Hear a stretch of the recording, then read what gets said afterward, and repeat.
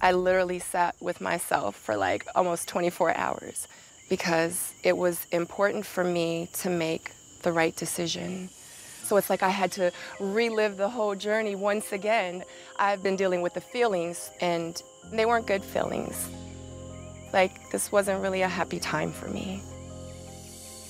Throughout this process, you have always been my number one, but you've always made me feel like number two. Yeah. Okay. I wasn't getting phone calls. I wasn't getting texts. I think you were consistent for like a good week and a half, and I appreciated that. But I know how it feels to be pursued by a man that really wants me. And what I got from you was not that.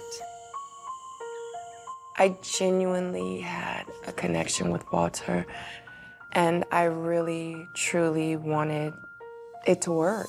But I kind of had to go through weeks and weeks and weeks and weeks and weeks of inconsistency.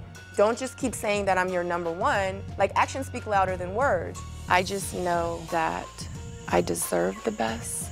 I want the best. And unfortunately, at this point, I think that our journey should end here.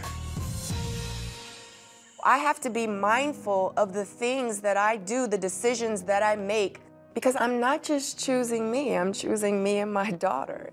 I fell for Walter. He's just not my guy. I will always love you as a friend.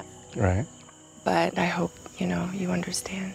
To tell you the truth, it caught me off guard. I hadn't talked to her since she spoke with my family. And after she spoke with my family, I thought it was all good.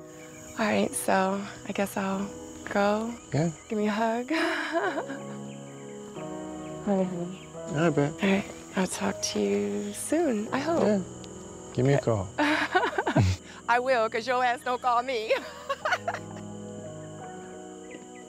Everybody has their flaws. Nobody's perfect. Us as friends would still have been cool. It didn't have to be like that, in my opinion. But if that's how she felt, that's how she felt. If that's what she decided to do, that's what she decided to do.